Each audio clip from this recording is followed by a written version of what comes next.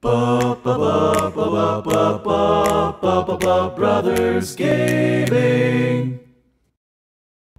Hello folks, and welcome to a brand new episode of Bub Brothers Gaming playing Rogue State. I'm your host Ethan, and yes, I already said Rogue State.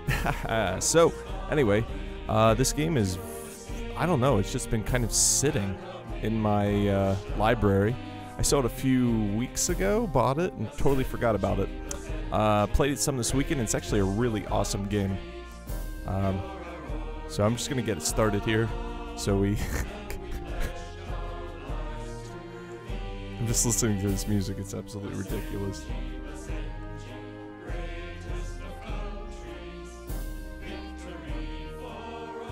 You know what, I'm gonna actually go. I'm sorry, this music is so this music is so distracting.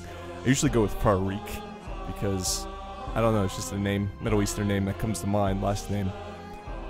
Anyway, so let's start it up. So I think this time I'm actually going to go hard mode. I don't have a trouble with normal usually, but we're going to get going here.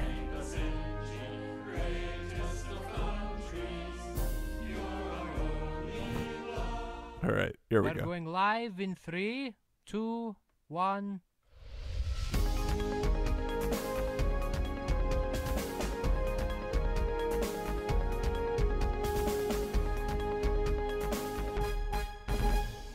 For those just joining us, we are fortunate to have an audience today with our glorious leader. Excellency, last week we experienced the conclusion of the trial of the tyrant King Solomon, with his execution scheduled for next Friday. With the Great Revolution finally concluded, what will the future political structure of the People's Republic of Basenji finally look like? Well, Zara, Vague promises. King Solomon was a corrupt and sadistic man. Under his rule, our people served while he sold away our most sacred objects to pay for his own luxuries. Hundreds of thousands of souls died under his tyranny, yet he was tolerated by the American imperialists. His death will give us closure, but our work is only just beginning. The People's Revolution is never really over. We must rebuild this country from the ashes, reform it. The Revolutionary Council has put me in charge of the transitional government for the next 5 years to maintain order while a new constitution is drafted, one that meets the needs of all the people. Many were expecting your brother Farouk would be named by the Revolutionary Council as the interim leader of Basenji. What role will he have in the transitional government? Farouk is popular, to be certain, and was a fellow patriot of the revolution. He will be given an appropriate role in my cabinet. It is often said that the Americans are suspicious of our transitional government, and that you face a great deal of pressure from domestic interests seeking reforms. Our first priority is, of course, reconstruction. The American imperialists are of no concern at this time. Governance is not an easy task, but I assure the people that we will build a stronger Basenji together. Thank you again for your time, Excellency. It is a pleasure, Zara. All right. I love this game. So basically what happened is you play as a leader of a nation who basically, you know, threw off the reins of the old dictatorial guard in the Arab Spring. So it's actually a very unique premise for sure. So let's do this. So this guy, this is your brother, and he apparently is just really pissed off that you are the leader, not him. Which, if it was set in place that he was supposed to, you know, be in charge, I understand that. And I guess I just outmaneuvered him politically. Sorry, Mr. Trotsky. But anyway, history joke. Anyway, so whatever you have to put him in your cabinet because he's popular. But you have to. So anyway, so I put him in as intelligence minister because all he can do is really screw up the spying agency, which isn't that big of a deal. Anyway, so let's get started. So basically from this room, you can make a bunch of different decisions, whether it be infrastructure, policies, calling, you know, local leaders, like neighboring leaders, And then over here is your situation room, which is where you control your military. We'll get into that in a bit. You have your newsletter, you have your encyclopedia in case you want to read up on the culture of your neighbors and what has happened in this country in the past. Your neighbors are randomly generated, so that's always really interesting. Oh yeah, and then the treasury, which sets the tax rate. So let's get started. Excellency, my name is Tariq Badur. Hello, As Tariq. Parliamentary Chief of Protocol, it is my duty to ensure that your instructions reach our parliamentarians. I trust you have settled into your new office. May I offer some suggestions on our first steps to restoring order to Bajinji? No, because I've been through this tutorial, but stay around. I like you. But please stay in case I have any questions. As you wish, Excellency. It's kind of nice to just tell Tariq, who's a very nice man, just be like, go away. Anyway, so let's answer your phone. One of our neighbors are calling us. Greetings, Your Excellency. I am General Khalil Sadi Abu Jamal, and on behalf of Tajikistan, I wanted to be the first to welcome the liberation of the People's Republic of Basenji from the tyranny of the Solomon family. Hey, The thanks. Solomon regime was a threat to the whole region. That is why we provided your rebellion with the weaponry and training necessary to overthrow the tyrants. Once the transitional government has restored Basenji's infrastructure and industry, let us work towards restoring our trade relationship. Do not hesitate to contact me if there is any way Tajikistan can be of assistance to you. Aw. Thank you for your call. I am certain our two great nations will work together to bring great prosperity to the region. There is much work to be done, but I am grateful for your country's support. Awesome. So I also unlocked some achievements, one of which can tell jokes. So let's do that. A woman has twins and gives them up for adoption. One of them goes to a family in Egypt and is named Amal. The other goes to a family in Spain and they name him Juan. Years later, Juan sends a picture of himself to his mother. Upon receiving the picture, she tells her husband that she wished she also had a picture of Amal. Her husband responds, "But they are twins. If you've seen Juan, you've seen them all." Tough crowd. I love it. Awful jokes are the best. Yeah, so let's discuss the issue. So when you're talking with your neighbors, 1 second. Jesus. Okay. Sorry, everyone's texting me.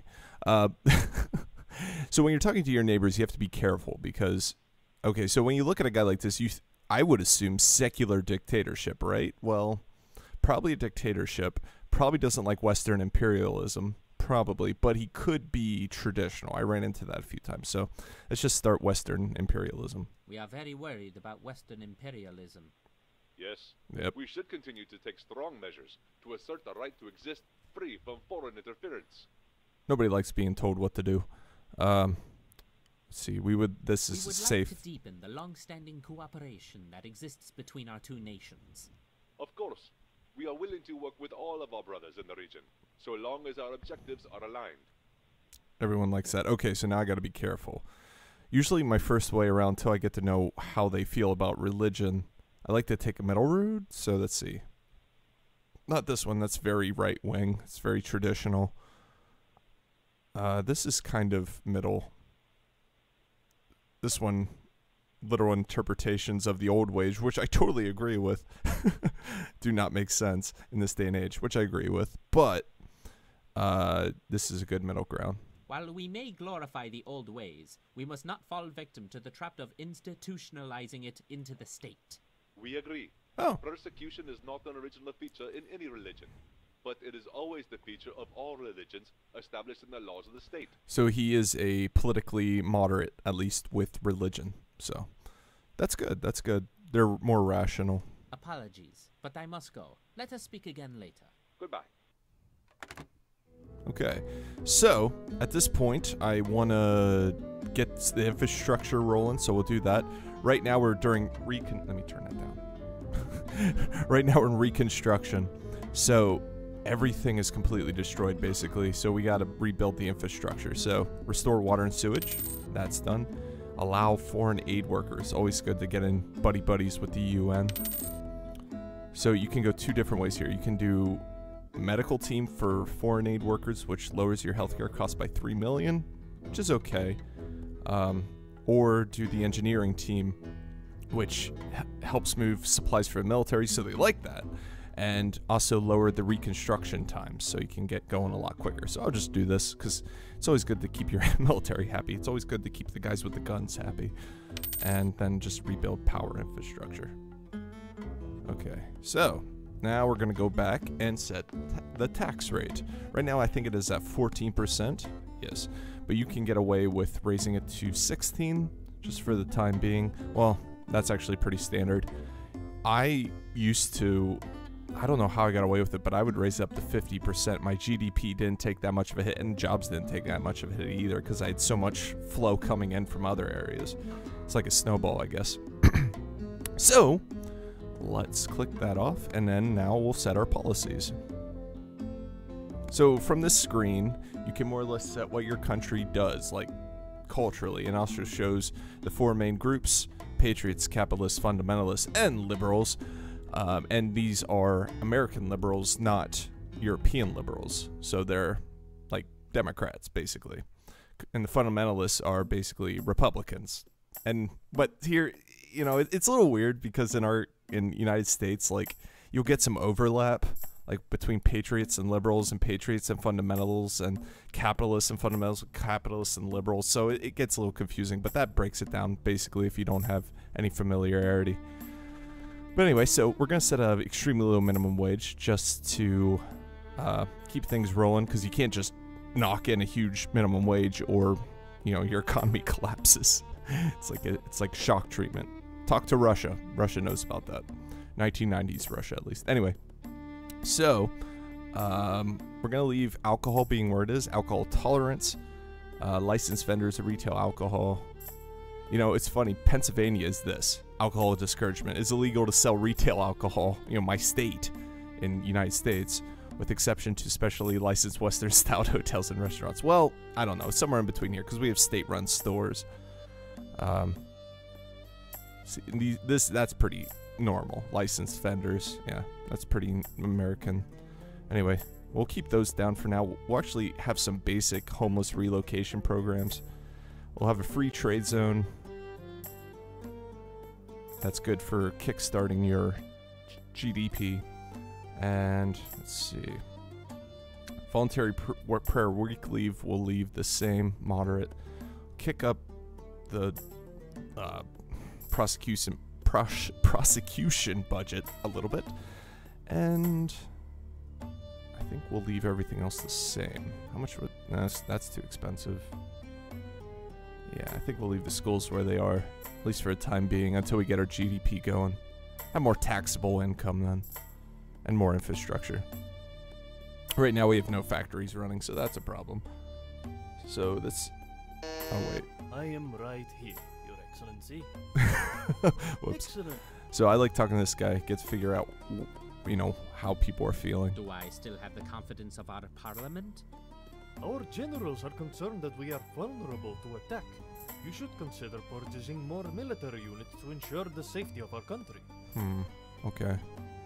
Right now we have 3 divisions of infantry. How is our international reputation?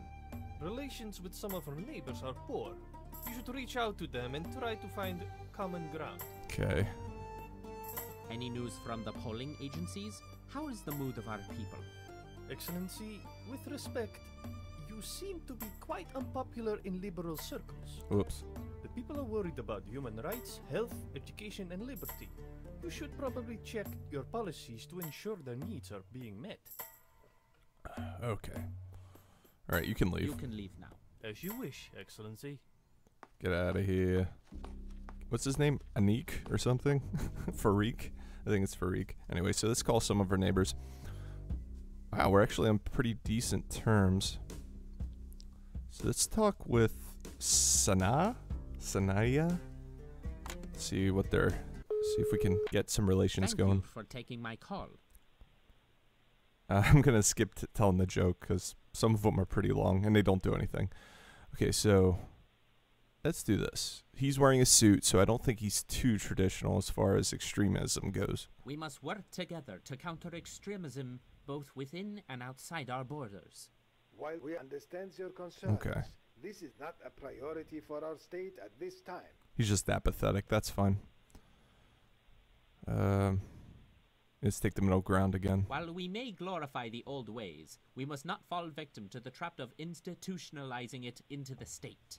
We agree. Ah, he's also a moderate. Constitution is not an original feature in any religion, but it is always the feature of all religions established in the laws of the state. I agree.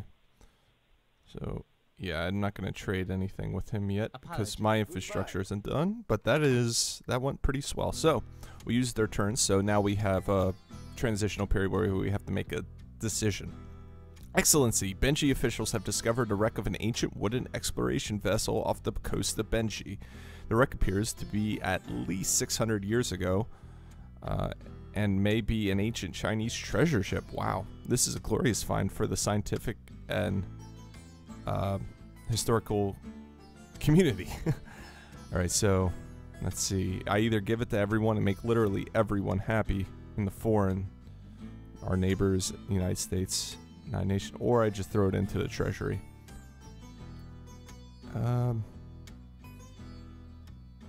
Let's just do that because we're in reconstruction right now. We need all the money we can get.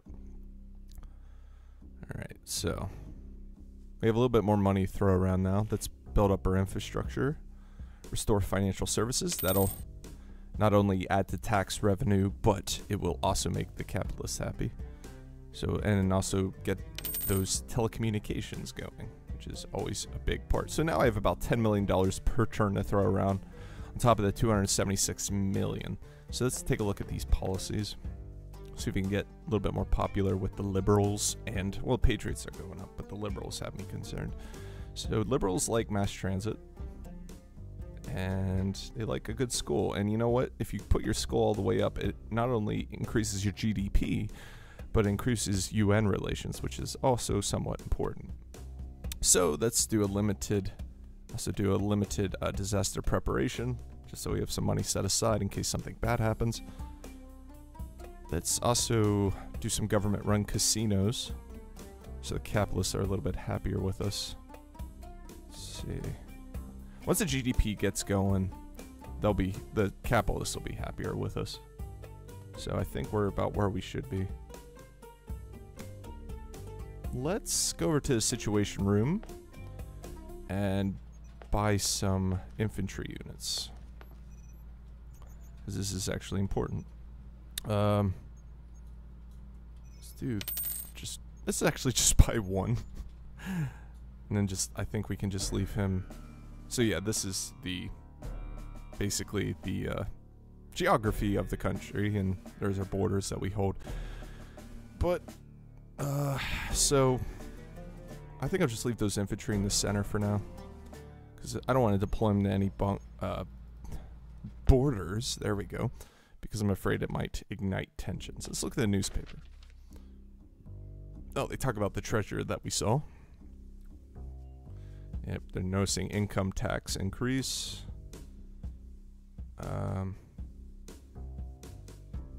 Okay, Trazakistan likes us. Good.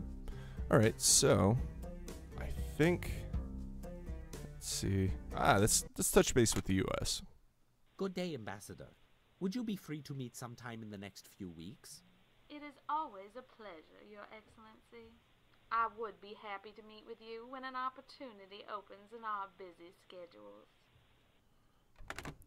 Okay, so that's the end of that day. Excellency, a popular American documentary has just been released that portrays you highly sympathetically. Ooh. The documentary argues that most of Gen Z's, holy shit, woes are a result of, get this, Western greed. We're riding high on a wave of pro-Benji international sentiment. Might as well enjoy it. Alright, yep. Everyone's approval goes up. This changes. That UN-do. Okay, here comes the American diplomat, ambassador, whatever. So more or less you just BS with him. Thank you for seeing me, Ambassador. It is my pleasure. Ask him for help. Or, let's talk. Tell me, how are you enjoying our country? I always been passionate about Basenji and its people. I'm very happy to be posted here. Well, for me, it is always a delight seeing you, Ambassador. The highlight of my day, even. You are too kind. Thank you, Your Excellency. Do it. Do it. Tell me, Ambassador, do you have any insights regarding some of the other countries in the region? It's not really appropriate for me to be spreading gossip about your neighbors. Basenji's political situation is dire. I beg of you, please help me regain the support of my people. It's disappointing that you can't maintain control of your own country. Very well. I'll write an editorial in the newspaper in support of your so-called leadership. Okay. I should insult you, I but believe that is all I have to say for the moment. Very well. Thank you for your hospitality. get out I of hope here. we can chat again soon. Get out of here. Ugh, pantsuits. Anyway, let's look at the policies. Okay, so we got Patriots on the upswing. Capitalists are still going down, but I think the GDP will soon start turning around, which will be helpful. So let's build some infrastructure. See what our state industries are. Metal and what is that? Media? Yeah. Okay. Restore justice system. Okay, so at this point we can arrest everyone who worked for the old monarchists, or we can offer amnesty. I think we're just going to offer amnesty because, you know, these people were just doing their job. They're just trying to go with the status quo. So there we go. With a justice system in place, the wounds of the revolution can finally start to heal. Congratulations, you now have access to 3 new state infrastructure purchase categories. Okay, so at this point, I'd like to invest in trade. So let's do that, and then build an American hotel. Brings in money and makes Americans like us. And just do another $1 million a turn for tourism. And let's see. Let's do this, just to have it. Riot police are useful in case something bad happens. Oh, so now we have resources, so let's start trading. This guy called Stibbs. He helped us. Thank you for... Okay, let's see. Let's talk We about want to work with you to advance human rights and freedoms in the region. We agree on this. Hey, there you go. Willing to recognize these pressures with... Let's talk trade. Alright. Ooh. Well, media's looking a little rough. So Are you interested in negotiating let's a sell trade that with agreement this guy with since he Central likes us the Basenji most. Media and entertainment? Taking into account our positive... Okay. 10 million a turn, not bad. And let's also trade precious Are you metals. interested in negotiating a trade? Taking into account... Alright, we made out pretty good. So next turn we'll have like 20-some million dollars to throw around per turn, which is good. I also like to invest in a dam. It destroys the local environment, but it brings in like $20 million a turn, which is totally worth it in my opinion. I would like, I don't know, invest in like nuclear power or something if I had the option. But okay, so let's turn that up a little bit. So there's some disability grants. Make them happy. Turn up the transit system. That's good. How are we doing on GDP? That takes a little bit to get going, but we're getting there. We're getting there. See, that's up, but that counters that, and then we got that as well. So it'll be good in a while, eventually. And everything else looks to be doing good. Trying to think. Oh, that's all we have anyway. Ooh, after seeing, ugh, I don't want to spend 200 million on planes.